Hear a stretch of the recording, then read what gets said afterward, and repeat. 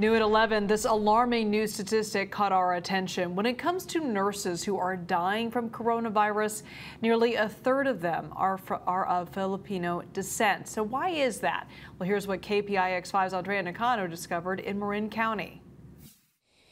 63-year-old Francis Sadis worked at this rehab center behind me. His family members say he loved his work, but this is where they believe he came in contact with the deadly virus.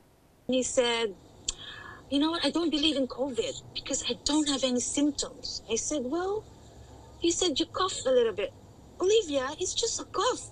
Francis may not have had severe symptoms, but his niece says he tested positive for coronavirus on September 10th. 2 days later, he passed away. Olivia was stunned when her mother called with the bad news. "Did you not hear me?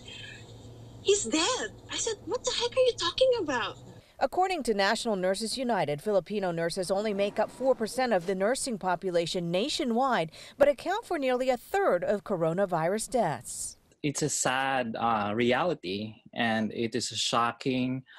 And at the same time, I would say, as a Filipino American nurse, I ask myself, what's happening? Macaro is the newly elected president of the Philippines Nurses Association of Northern California. He believes a lack of self-care plays a role in the deaths and is hoping raising awareness about this will help to save lives.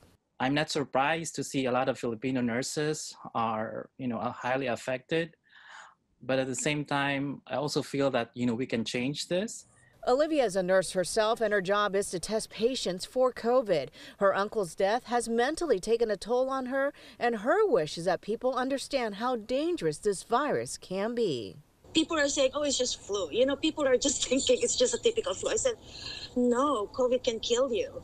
Macaro says the numbers are a little bit higher in the Bay Area. Roughly 30% of the nurses are Filipino. And according to the California Nurses Association, out of the 17 nurses that have died in the state, nearly 70% are of Filipino descent. In San Rafael, Andrea Nakano, KPIX5.